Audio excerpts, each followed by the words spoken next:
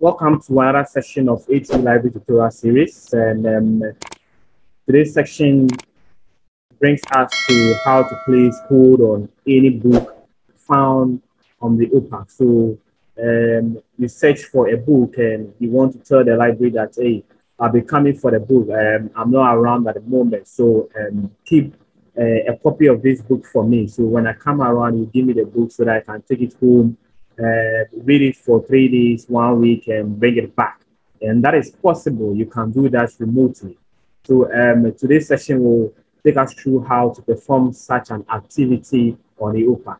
But note very well that if you want to place hold on a particular book, you have to be an authenticated user. You have to have a username and password before you can proceed to perform such a functionality. So looking at my screen over here, you realize that I have logged in as Mr. Obedeje, and immediately when you log in, this is the interface that you will see. This is the interface that you will see, and when you click home, it brings you to our basic or the normal homepage of the OPA.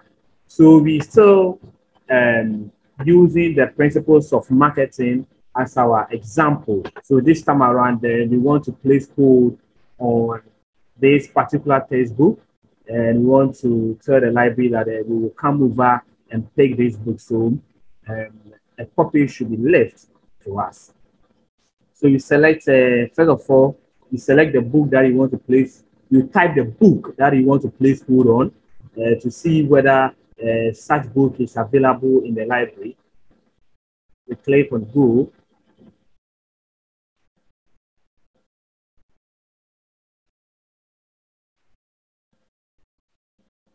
All right, so we have 21 results. So assuming I want to place hold on this particular book that is Principles of Marketing by Kotler and Armstrong, I want to tell the library that a copy of this book should be put down for me, and I'll actually come over for that book.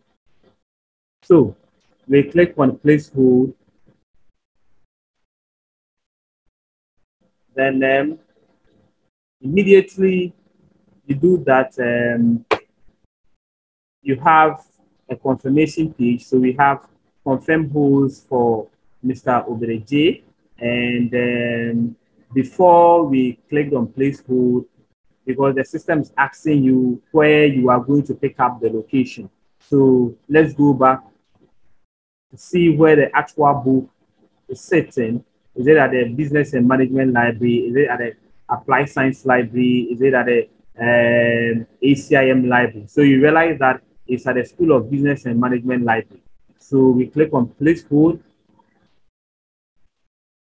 Actually, the School of Applied Science that you are seeing over here means that when I was registered as a library user or a patron, I was registered under the School of Applied Science and Engineering Library. So by default, the system brings or put up the particular library that I was registered under.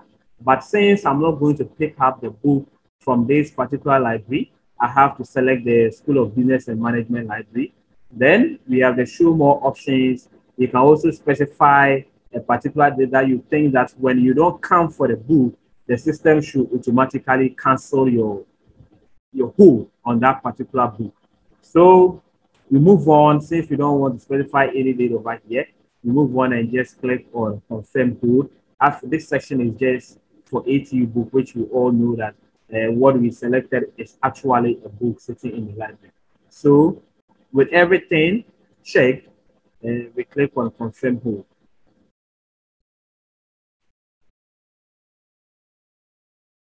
To the moment you click on confirm hold, you realize that the system automatically in your portal tells you that you have placed hold on this particular book.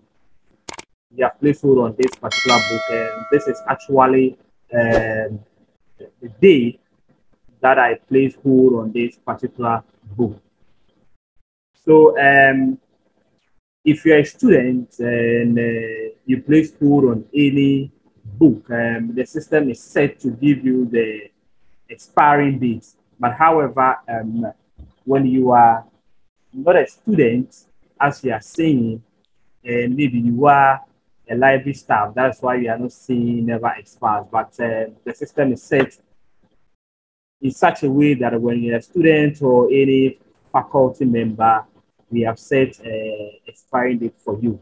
And also we have status that is pending because you've not actually come for the book. So when you come into the library after placing hold on that book, when a book is checked out in your name, you'll see the pending change over here, meaning that the book has been checked out in your name. So if you want to cancel your hold, you can also do that. You feel like actually you don't want to come for the book anymore, so you can proceed and click on cancel.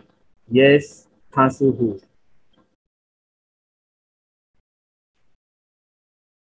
All right. So in your portal, once again, when you come for a book and uh, meaning that when the library checks out a particular book in your name, you see all the books that have been checked out in your name, meaning that you see all the books that have been given to you to be sent home and returned back when you are done. When the book is also returned, there is also a check-in. So when there is a check-in, you see all the books that was previously checked out. And when it is checked in, you see that you have no books in your portal. So take note of these things. So whenever a book is being checked out, quickly enter your username and password to confirm that these are the books that are checked out in your name. Whenever there is also checked in, quickly log in to make sure that you have no books in your portal.